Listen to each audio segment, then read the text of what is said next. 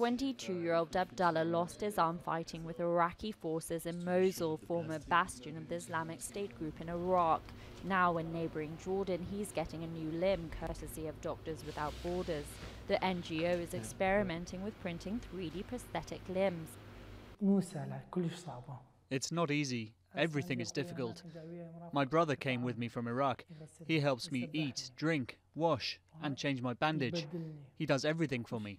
I feel sad sometimes, but I tell myself it's God's will. There's nothing I can do about it. Abdullah first receives a scan. Within 24 hours, a custom-made 3D prosthesis will be designed and printed. This workshop, set up in June of last year, is run by a team of engineers and physicians. The goal to provide patients with the fastest and cheapest prosthetic available. Also, the time it takes to design and manufacture these is much less. And the comfort to the patient we're seeing with the regular follow-ups that we have, they find the 3D printed prosthesis much more comfortable. Also among the project beneficiaries, 7-year-old Asil.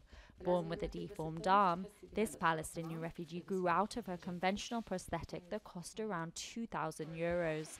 But now, thanks to 3D technology, she'll be able to change her limb for as little as €40. They made her this hand and she's no longer ashamed of it. She puts it on and can do everything with it.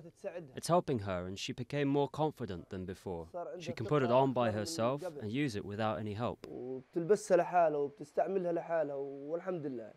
Syrian refugee Ibrahim too was given a new lease of life.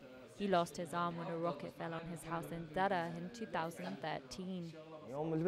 As soon as I put on the prosthetic arm, things changed a bit, thank God. I'm now able to drive a bus or a car. Things have changed.